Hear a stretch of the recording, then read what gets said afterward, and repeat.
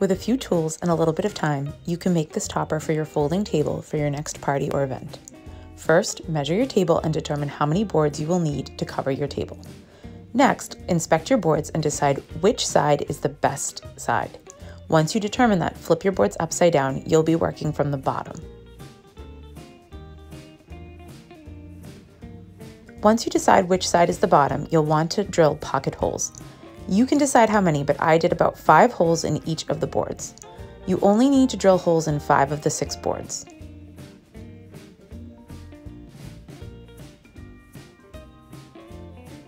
Before you drill all the boards, it's a good idea to do a test run and make sure that your pocket hole size is correct and that your boards are secure.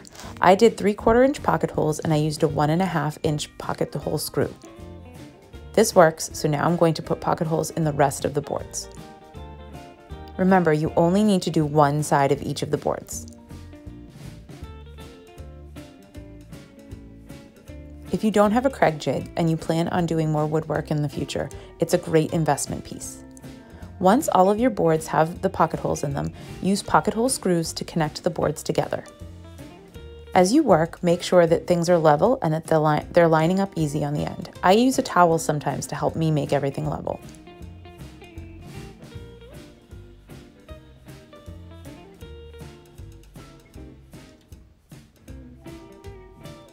Once everything is attached, flip it over and you have the top of your cover.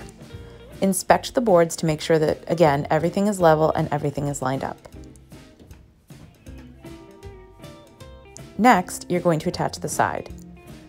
I'm using a 1x3 by 6 foot piece to attach to the side, and I'm using 1.5 inch finishing nails to attach it.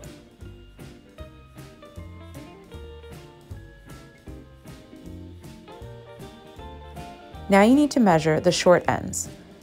Mine measured 34.5 inches, but you should double check yours to include the side that you just attached to the long side. Once everything is attached, your top is complete.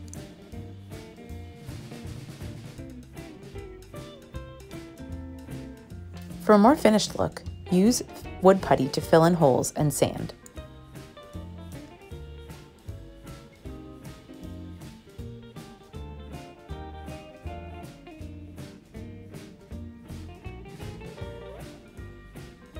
Next, I like to use water prior to staining to bring out the look of the wood.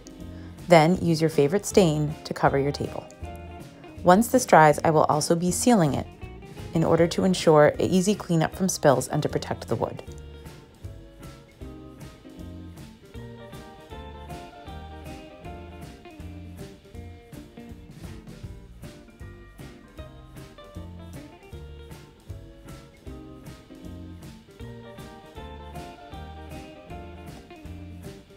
That's it. This was a relatively easy project, and I'm really thrilled with how it came out. I think this would be a great addition to anybody's Thanksgiving or holiday table.